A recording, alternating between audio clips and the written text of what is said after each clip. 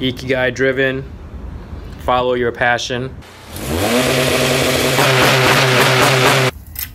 Oh my god, 600 horsepower!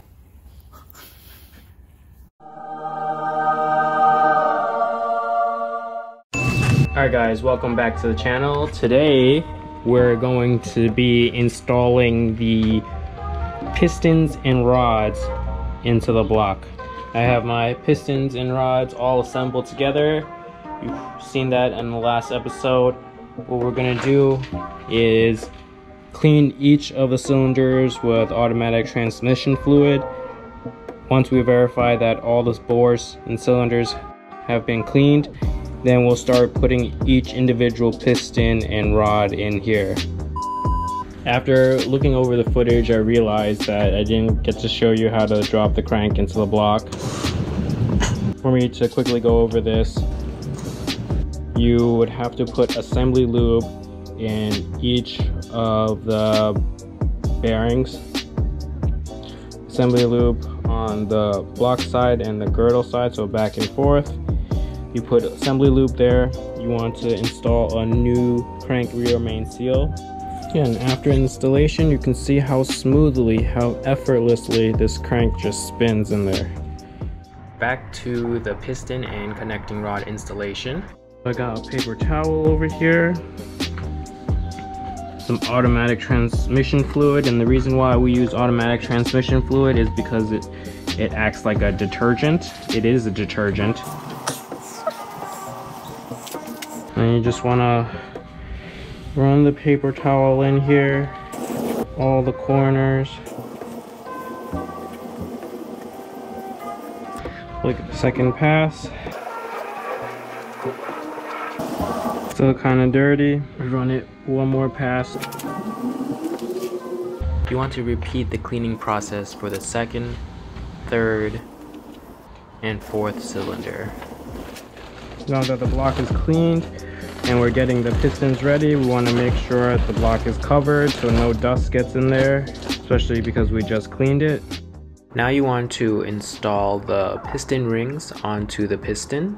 I've color coded the picture. You can see that the top ring goes to the red part, the second ring goes to the blue part, and the oil control rings into the green section.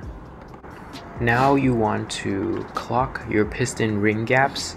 As you can see, the front of the motor is facing the top of the screen, the bottom of the motor on the bottom side, which is also the transmission side. You can see that the top ring, the very first ring, is clocked around 3 o'clock, the second ring 9 o'clock, the top oil ring gap is about 10 o'clock, and the bottom oil ring gap about 8 o'clock.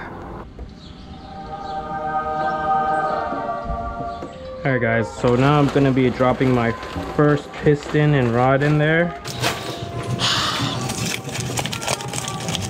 We're using a Wiseco tapered 87mm ring compressor. So we're going to slide this through here. As you see, it starts compressing the rings. Apply a little bit of assembly lube to the connecting rod bearing.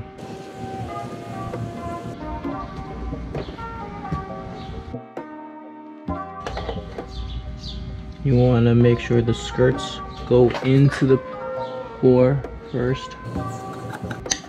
There we go. You want to make sure this ring compressor is squared, and then give it a light push. If at any point you feel resistance, don't keep pushing. So now we have this piston in. I'm going to loosen this clip. Put the motor on its side for a few seconds.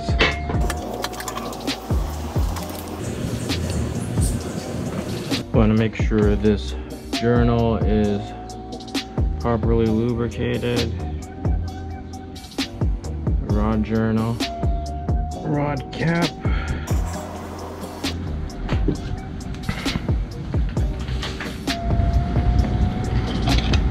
So, pick up the rod.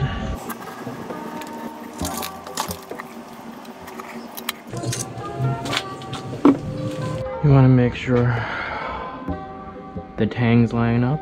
So make sure this tang goes on this side.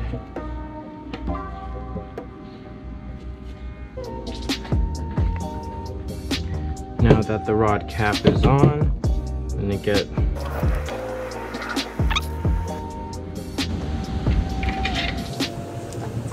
we're at 50 foot-pounds from yesterday. 50 foot-pounds there.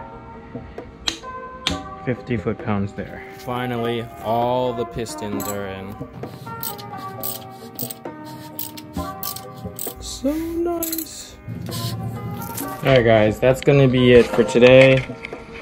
That's basically how you drop the pistons into the motor.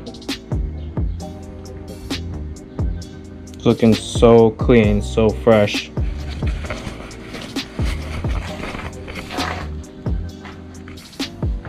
Again, thank you guys so much for your support on this. Like I said, I've never built an engine before, so I still don't know if this thing is actually going to work.